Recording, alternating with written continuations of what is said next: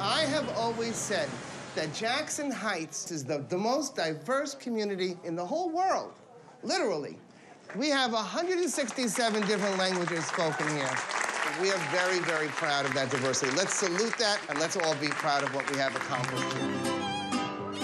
In almost half a century of documentary making, Frederick Wiseman has become known for his ability to capture the nuances of life.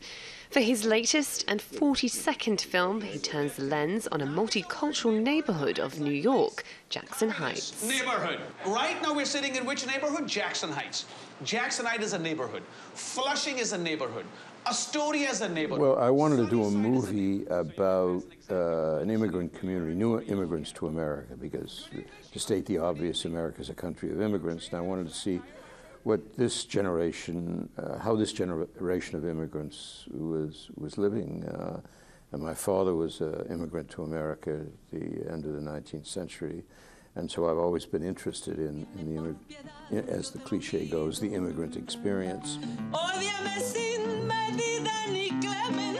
Ese convencimiento de que queremos una mejor vida. Nosotros hemos venido a dejar aquí nuestras vidas, nuestro sudor, para que esta nación siga adelante. The immigrant experience isn't the only thing Wiseman captures.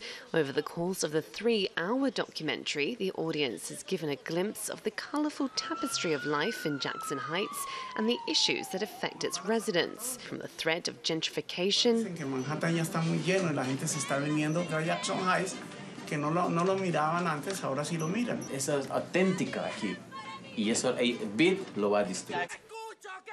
I'm trying to create the illusion, however momentary it may be, that the viewer is at the place. And I try to present enough information in the sequences and collectively in the film so that people viewing it can understand what's going on and make up their own minds about what it is they're seeing and hearing. This is the 9th film Wiseman has set in New York. The 85-year-old currently splits his time between his hometown of Boston and Paris. So what is it about the Big Apple that appeals? All the things that make New York such an alluring city to live in, and with, I don't know, 10, 12 million people, an enormous amount of activity and interest and combustion. The doctors want to take a look at you.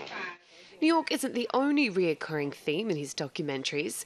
Wiseman is known for turning the lens on institutions, on everything from hospitals to galleries. Demands really to, as I say, to sort of almost meet Christina by proxy through the medium of the portrait, so that he could... Well, I think the common thread really is I'm having a look in making a series of films which take place in institutions about the way we live.